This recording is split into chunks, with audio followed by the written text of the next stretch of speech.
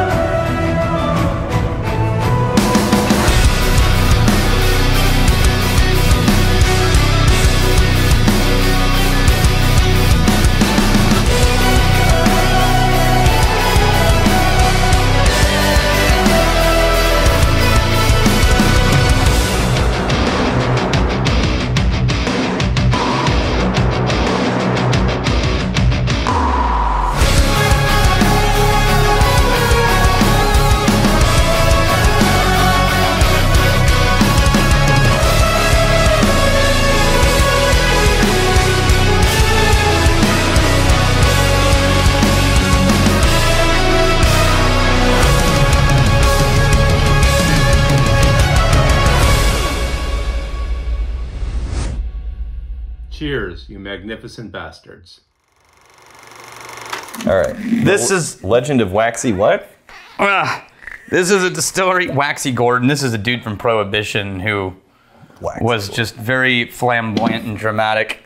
Tried to run away and escape being put in prison, but when they showed up to knock on his door where he was hiding, he answered the door himself and tried to explain how he was someone else, even though the bathrobe he was wearing had his initials on it. And yeah, He's borrowing Waxey's bathrobe. He was just, let's just say, a little egotistical. Borrowing Waxey's bathrobe. Yeah, so this is Catskill Distilling Company's Fearless Straight Wheat Whiskey. Okay. This is Bethel, New York. Yeah. Farm to bottle Okay. distillery. This is a wheaty strawberry for me. Yeah, I mean, that's just it. There's not a ton else. It's absolutely wheat, Strawberry. and wheat bread and strawberries. Yeah. No toasted notes. And it doesn't get super jammy with it. It's still mostly fresh strawberries. Maybe you get a little bit of the sugariness in there. Yeah. I'm not hating the nose. Not bad. I like both of those notes. You don't have to hunt for it. There's plenty of it in the glass to jump Oh out. man, that tastes virtually identical. That is a very light, sweet, pretty wheated whiskey. Or not wheated, wheat whiskey. Ooh. Oh, and then that strawberry almost kicks into like a fruit roll-up. Yeah. Near the end. Very candied. Yeah. Wow, that's nice. And then halfway through, you get a little bit of a threat of the oakiness wanting to show up and throw some elbows, but it doesn't. Never gets there. The oak is like, hey, I'm here too, and then like, bye. Hey, Cavalan. Oh yeah, mine says discus. Okay. I like Cavalan better than Discus. Okay. I'm gonna try a little water in Yeah, this. this does seem like it would do some interesting things. 42.5. It's a very low proof. It tastes much hotter. Wow. Well, also, I would have said 46 at minimum. also, there's the little, it's a little bit more heat than that low of ABV, but the flavors are way up there too. The flavors. There's not a lot of flavors, but the flavors that are there are very dense and very strong. Did you say this was pot still? I don't know, but it could be. I imagine this is like it got a little bit of that pot still density to it, that character to it. Usually that low of a proof, usually it's going to be a pot still type of deal. To get that much heft. Now I'm starting to get a little bit more of a bourbony honey note. And I'm starting to get more earth. Yeah, I like that. That's really nice. Ah, I like that. Oh, yeah. You know, we've never sourced a weeded alliance. That's nice. That is, damn. Huh.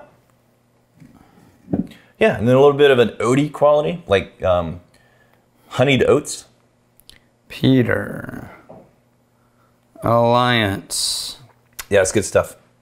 You know, the more I go back to it, it's becoming less dense and concentrated, but the flavors are still there. And it does, you know, to its credit, it does evolve over time. Like your first sip versus your second versus your third. There's a bit of an evolution of flavors that you're picking up every time you go back. Yeah, now I'm getting a little bit of almost a licorice note in the nose, but like not real licorice. This is more like the cherry. Yeah, the red ones. The red vines. Yeah. Yeah. I like that. That's a good thing to put in you. Yeah. Jeff Watts. What? That apple thing that Rex describes is not a game, but a serious character flaw. Yeah. You're dead inside, Jeff Watts. By the way, If you've ever tried to fully skin an apple in 2 bites, yeah, dead inside.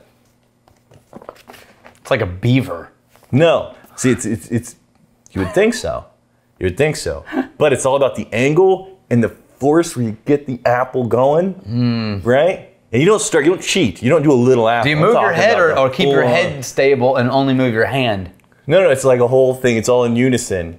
In one spin? Yeah, you got to get your teeth in there, and then there's like a lifting and a pulling of the apple. Yeah, and then you can get it to agree. cut and then start to wrap around the bottom. I agree, Watts. It's massive character flaw. Both of you are dead inside. Just jealous because of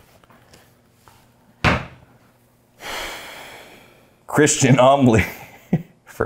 Not for nothing, but that snail joke is objectively funny. That was one of the early days jokes. I think it was like episode 15 or something. Where I told my grandfather's snail joke, which is still one of my kids' favorites. You know what the snail said when he wrote on the back of the turtle? Whee! That's not even a dad joke. That's just an objectively good joke. Probably something you could have found in a bazooka gum wrapper, though. Those were never good. I like them.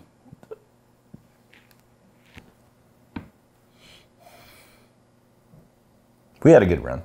Is that all it took right there? And we're done. And it's over. Worth everything. Yeah, I like what they're doing. Here's some fighting, stealing, and drinking. If you fight me, I fight for a friend. Steal, may you steal your liver's heart. And if you drink, may you drink with us.